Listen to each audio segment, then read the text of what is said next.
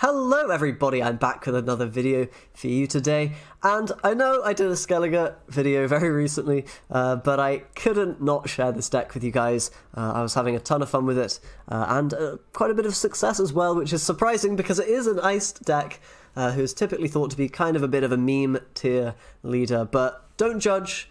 This deck is actually pretty damn good, probably even better than Svolblod, which, you know, I played and was pretty decent in my eyes. Eist is not bad, it's not bad. There's a lot of really cool combos with the warriors that are in this deck and that you can pull off, and that when they work are very powerful.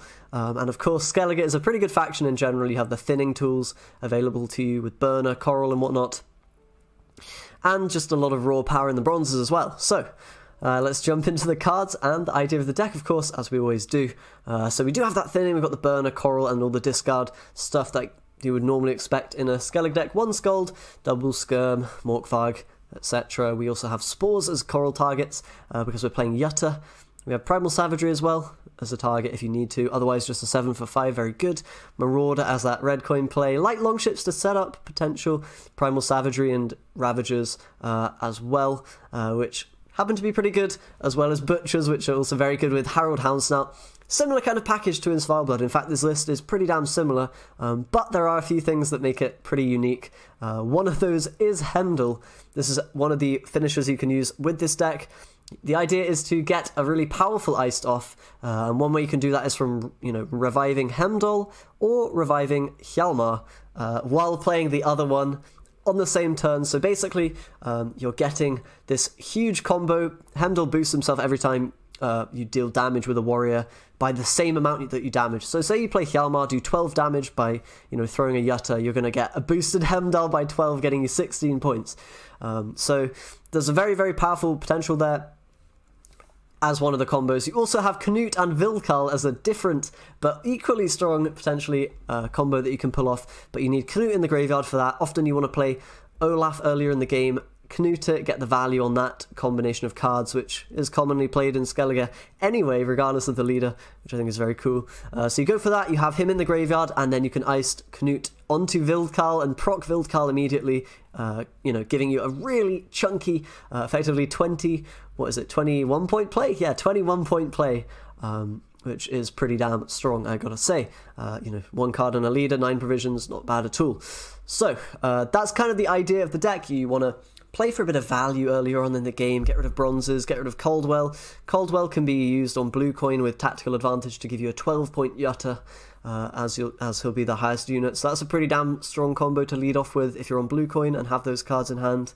If not, you can just play Caldwell, you can Spores Jutta, you can of course use your bronzes, Harold, whatnot. Another cool combo that you can do is if you want to proc Vildkal and you want to do this Hemdall Hjalmar combo in round 3, one thing you can do is with Svolblod Totem, you can damage the Vildkal by 2 to help to proc the Berserk. If you have Harold on the board and you have Totem Vildkal in hand, and the Harold doesn't get answered, you can instantly proc Vildkal the turn he comes down. You don't need any Knut or any shenanigans. You can play that into the Totem, damage it with the Totem, damage it with the Harold, and it will instantly transform into the champion. So there's a very cool combo there as well, which I've pulled off multiple times. And, you know, Hemdall, you can play him. He even works with Knut if you don't have Hjalmar in the graveyard. Hemdall, maybe you play from hand, you res Knut onto Olaf. There's just so many ways that this combo can work, guys, and effectively it's really powerful. Basically you have multiple big finishers in the same way that kind of Svalbard does, but a little bit better, I think. And also it's worth pointing out that if Hemdall sticks around, which you can do if you buff him to a reasonable, you know, amount of strength, you maybe play him, get the Knut, get the Hjalmar, and then, you know, not even as your last play in the round. If he survives, and then you can further damage stuff with warriors such as Knut, such as the Ravager and whatnot, then you're going to be in a great spot, because that's just another engine effectively on the board, as well as getting you a big amount of tempo. So there's a lot of cool stuff you can do with this deck, and I've been finding it pretty damn strong. I've actually been climbing my Skellige MMR on Pro Ladder with this reasonably well, so I do think it's a viable deck, which is really awesome, and I know people wanted to check out Eist. I do as well. There's also things to experiment with Crack and other stuff in Skellige. There's so much potential there. So I'm sure I'll have another look at Skellige soon. We'll do other factions, of course, as well. But anyway, that's enough about the deck. Let's jump into a game or two and see how it plays. Alright, first game going to be up against Usurper. we'll see how the deck does without this kind of finisher then. And after that, of course, we can show it with the full glory of Hemdall, Hjalmar, Knut, and all the rest, of course. So, the mulligans here, some of our cards are going to be a bit weaker, but that should be okay. We'll just have to drop a Hemdall kind of earlier in the game and I guess get it moved or locked or damaged or whatever. Not the end of the world. Hand isn't too bad. We can probably get rid of Butcher since it's not very good without the Herald. That's kind of the main synergy this card wants. Knut is fine, I suppose. Not really doing that much here. We can probably keep this, to be honest. We're going to thin a lot with the Coral. Keep the Skirmisher for a discard target or whatever. Marauder, of course, is our red coin play, so we'll go with that. Leading off with that should be pretty good news. And yeah, we'll see where to go from there. We don't really even need to set up the graveyard in this matchup, so maybe not the best, you know, tutorial for this deck, I suppose, but, you know, should be interesting either way. So Hemdall, definitely not bad if it's going to work here with the Knut, but I think it will probably be removed or whatever. Light Longship going to get thinned for us. That's not even bad news, to be honest with you.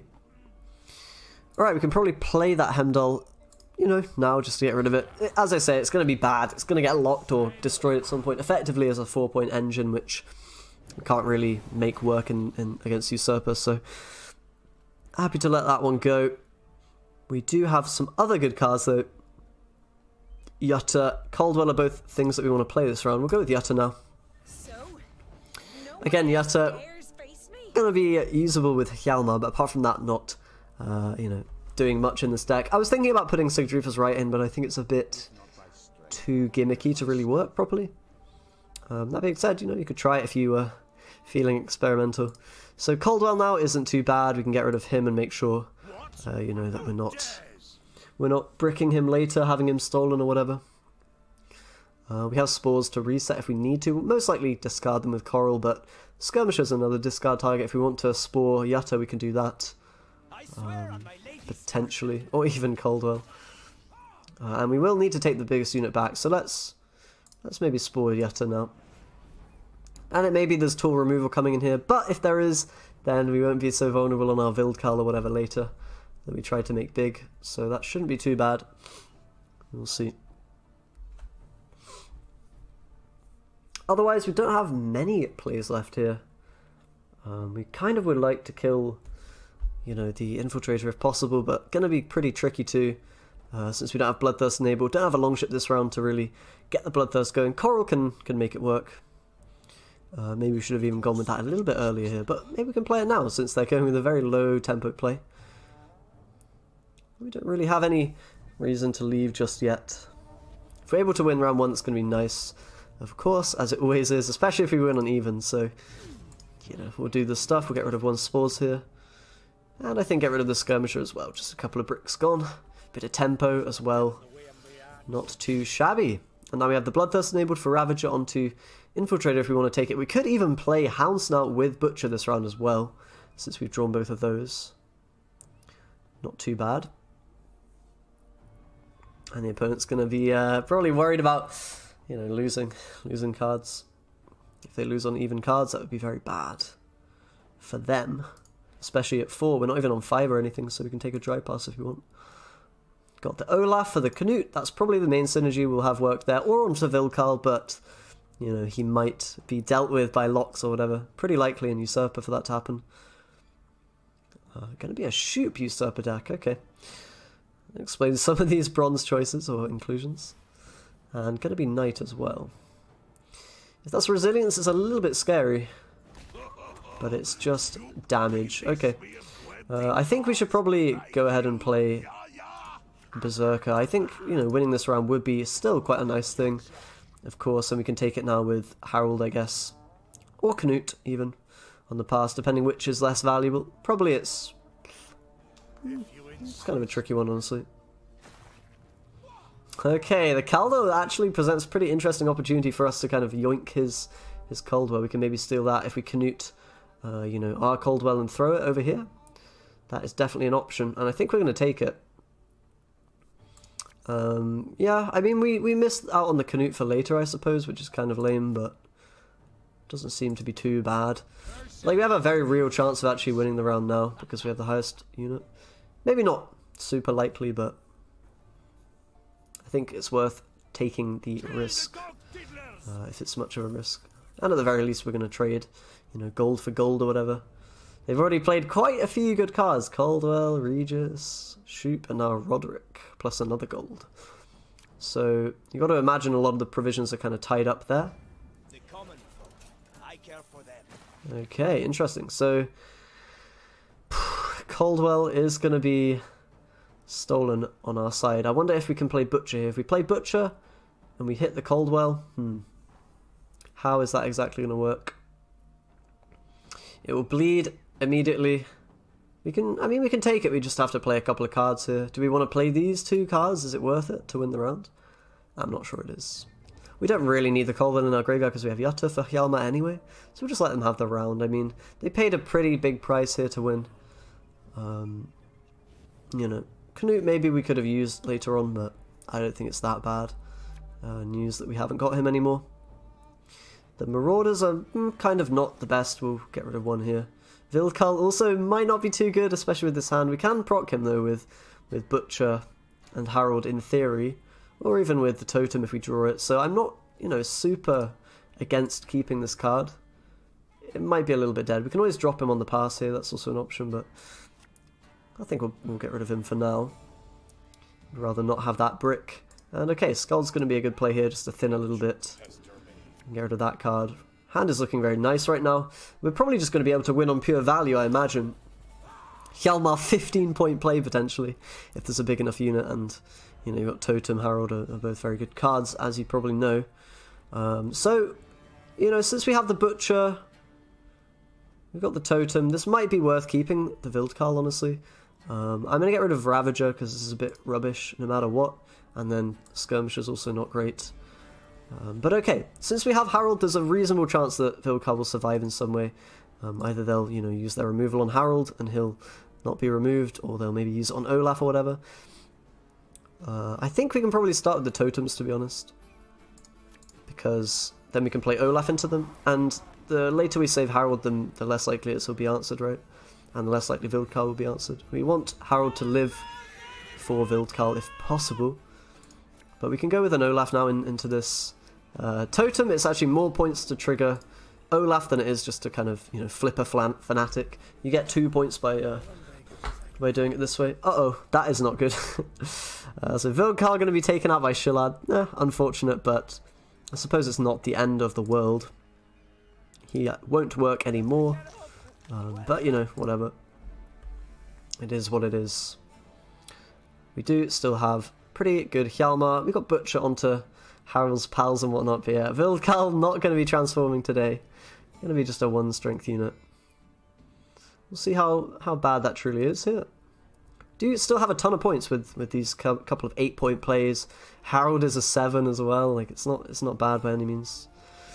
But you know, you're not gonna, you know, if we had Eist, obviously the combo here would be we're gonna res Knut and proc this. Either way, it would have been shut down by Shillad. That is something that Shillad does. He messes with these combos, unfortunately. But there's a Letho, so we know Serret and Orcs are both in hand. That's good information to have. Very good information to have. We can kill a Skull. Is it worth it, or is it better to hit the Olaf? It's probably better to hit a Skull. It's like a little bit safer, right? In terms of the points or whatever. So let's do that. And we hit Shallad, which is good for Primal Savagery. Hopefully they won't get transformed or anything. Let's hit the Totem now and proc our Olaf. I think there's no reason not to do that. A little bit vulnerable to Leo on Olaf, but whatever. And of course this 1-point play isn't doing us any huge favours. But okay. Skull are going to be used onto Leo. That's actually good. Letho, sorry. It's good for us because we can get Primal Savagery off, so we're definitely going to take that while we can. Nausicaa Sergeant's going to be the Hjalmar target. And we'll just play our 1-point Wildkarl. Hopefully it'll be enough. You know, Gregoire would be scary. We know there's Orc Serret in hand. And, you know, still a Serret out there, so we can go with Hjalmar now, I think. It's pretty reasonable. So 5 points from the Orcs. Is Gregoire enough? I do think it's probably... It's very close, right? I think it's actually a tie if they have Greg. So we'll see about that, I suppose. Unfortunately, Wildkarl not particularly good. Oh wait, no, it would be a win if they have Gregoire. Okay. And Curse of Corruption not going to be quite enough to take it for them. Fair play. A bit of a scary one with dead Wildkarl in that round 3, but that's not meant to happen. Hopefully it won't happen in the next game. Let's jump into another one and see if we can win with our Eist this time. Alright, our next opponent is going to be Woodland Spirit. Can be a little bit of a scary one if, you know, they have a lot of points typically in the round 3 or whatever. But okay, we can get rid of Ravager here. We don't need 2 of them. Definitely not. Blue Coin Caldwell Yutta combo is available, so we'll probably end up going for that in this round 1. Butcher, again, not great until we got Harold's Pal or whatever later to synergize with. Olaf plus Canute is fine. We're perfectly happy to see that in round 1. We can play it if we need to.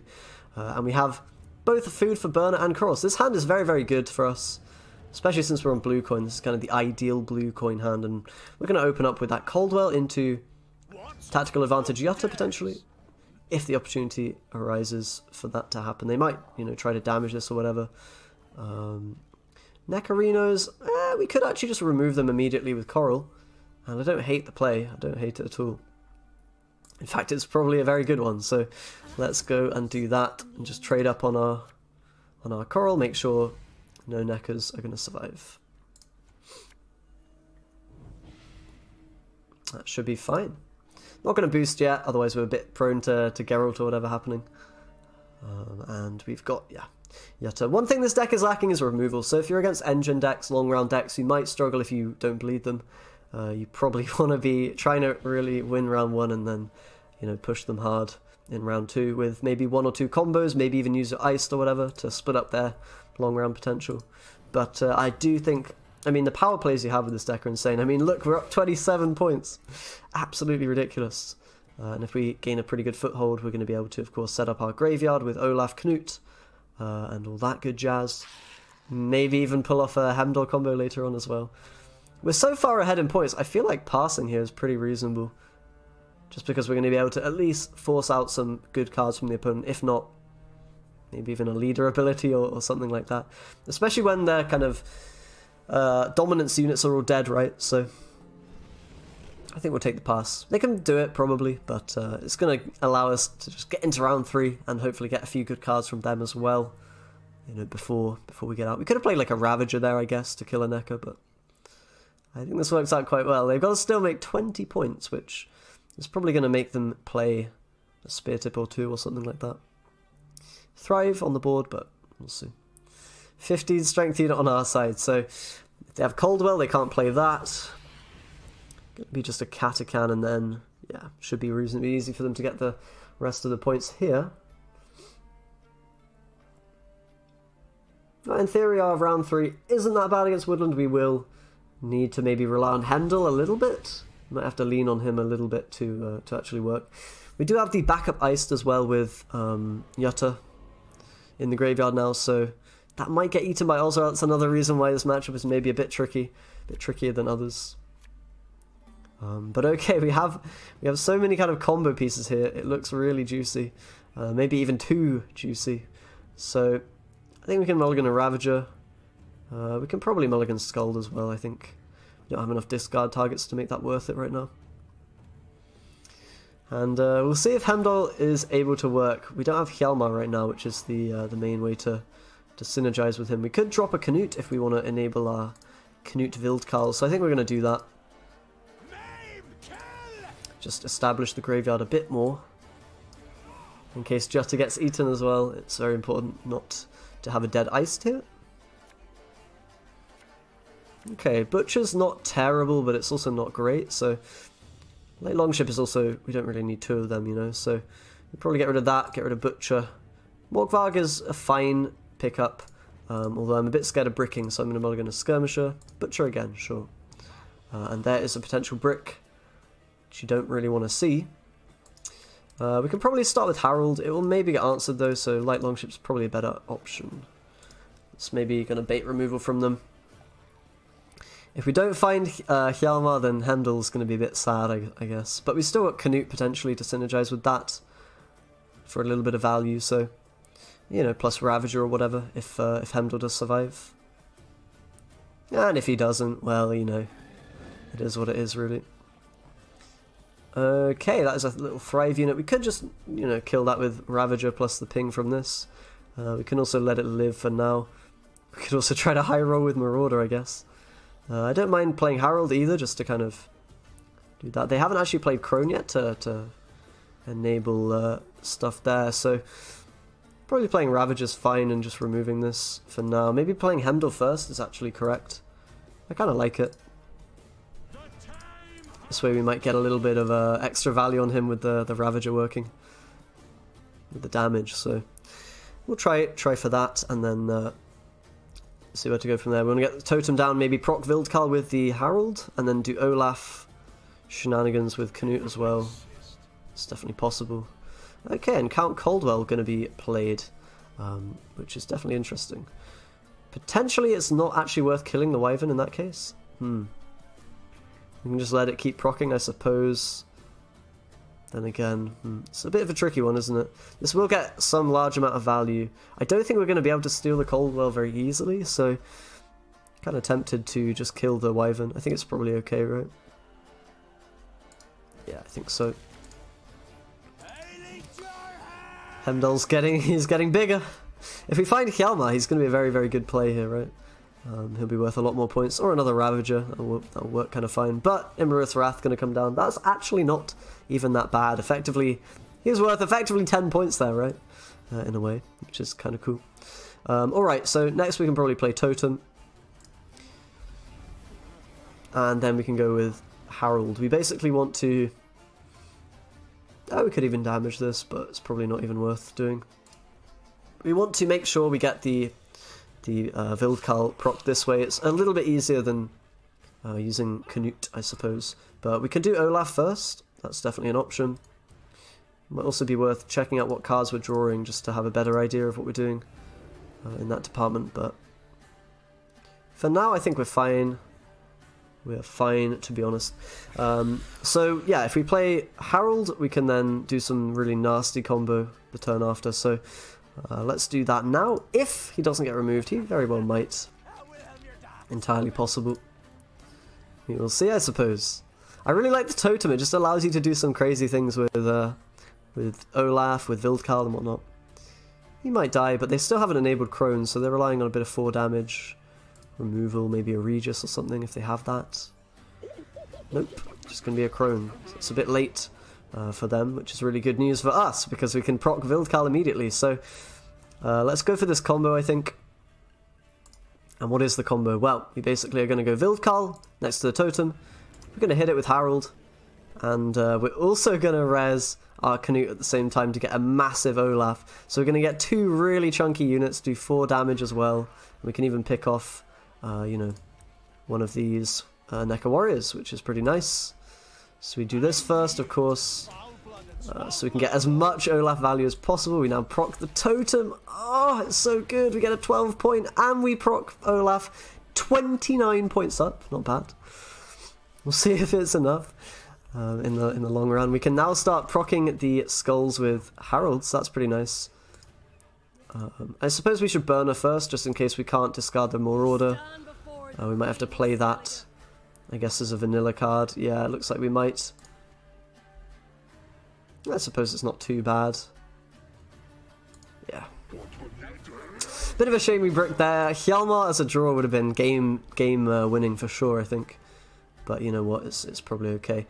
Spores onto this is also pretty good. Or onto an Osrel or whatever, so... That's not even too bad of a draw. And there is going to be a Crone there. Played. So we can maybe just play this, honestly, as a 2. I don't think it's too bad. We could Spores first, though, for a bunch of points, I suppose. If they have an Osrel, they can always save it till the very end anyway, right? So, no point really saving anything. I'm still getting a little bit of value out of Harold as well. We're very far ahead now, but this Marauder might cause us issues. We'll see if they have what it takes to get, you know, 30 odd points. and I think we're just too far ahead, honestly, for that spear tip to even matter at this stage. You know, we're not going to play this on melee. I think this should be too big of a difference to make. They need 20 points, and they just played a 20-point card, so I doubt they'll have another. Nah, not even close.